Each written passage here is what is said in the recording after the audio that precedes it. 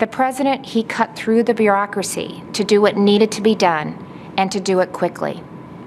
But that's not the first time President Trump showed Iowans that we can rely on him.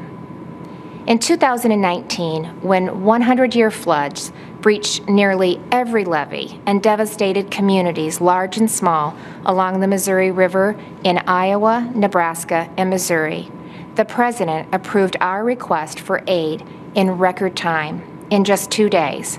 Well, this year, he did it in less than 24 hours.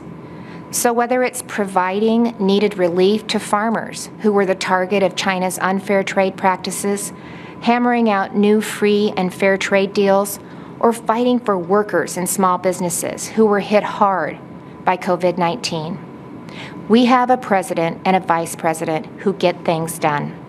And because of President Trump and his leadership, our country is able to bounce back from setbacks and see opportunity grow and thrive. This is an administration of action and outcomes.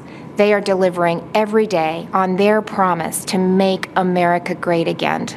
And that's exactly why we need to re-elect President Donald J. Trump in November.